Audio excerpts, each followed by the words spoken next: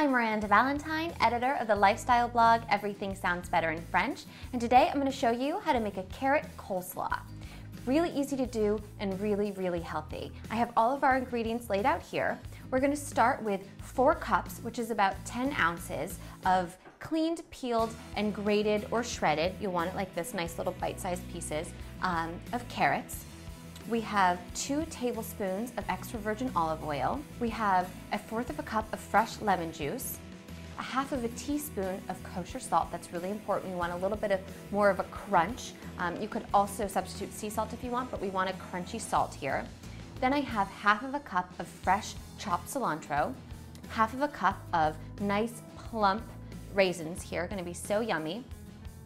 Also have 2 tablespoons of red wine vinegar, and then 1/4 teaspoon each of paprika, cumin, and cayenne pepper.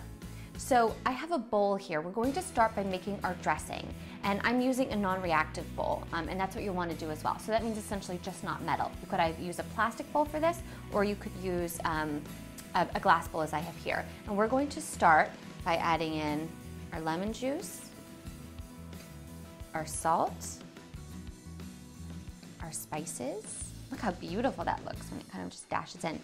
It's like a little art project. And then our cayenne. Then going to add in the vinegar.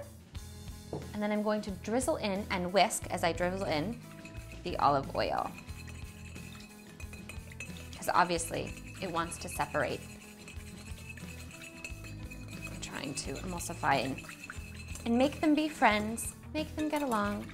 So just whisk, whisk, whisk. Isn't this the prettiest, kind of like reddish, kind of like burnt orange, lovely color? Okay, wonderful. So just keep going. Okay, gorgeous, gorgeous, gorgeous. Now, easy enough, we're just going to add in our carrots. We're gonna save the cilantro and the raisins for the end, so we've not forgotten about them. Let's just give this a nice toss and get the carrots all nice and coated.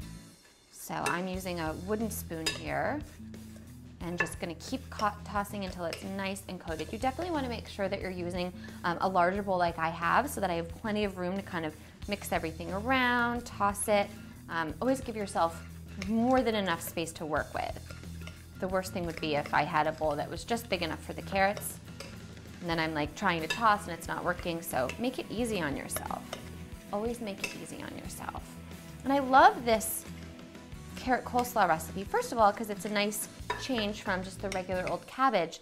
And because we're using vinegar and oil, we don't have kind of all that extra fat. So if you're looking for something really light and healthy, this is definitely a nice alternative.